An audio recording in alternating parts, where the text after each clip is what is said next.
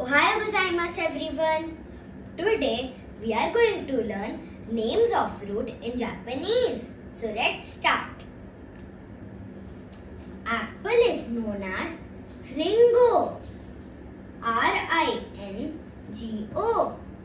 Repeat after me.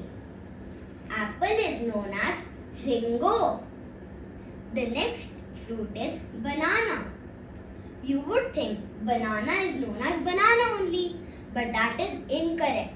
The spelling is same, but the pronunciation is different.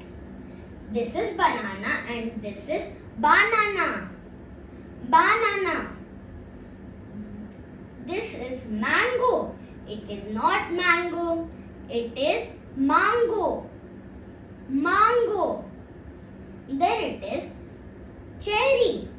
Cherry is known as sakuranbo. Sakuranbo. The next fruit is watermelon. Watermelon is known as suika. Suika. The next fruit is grapes. Grapes is known as budo. Budo. And you would think, what is this above O?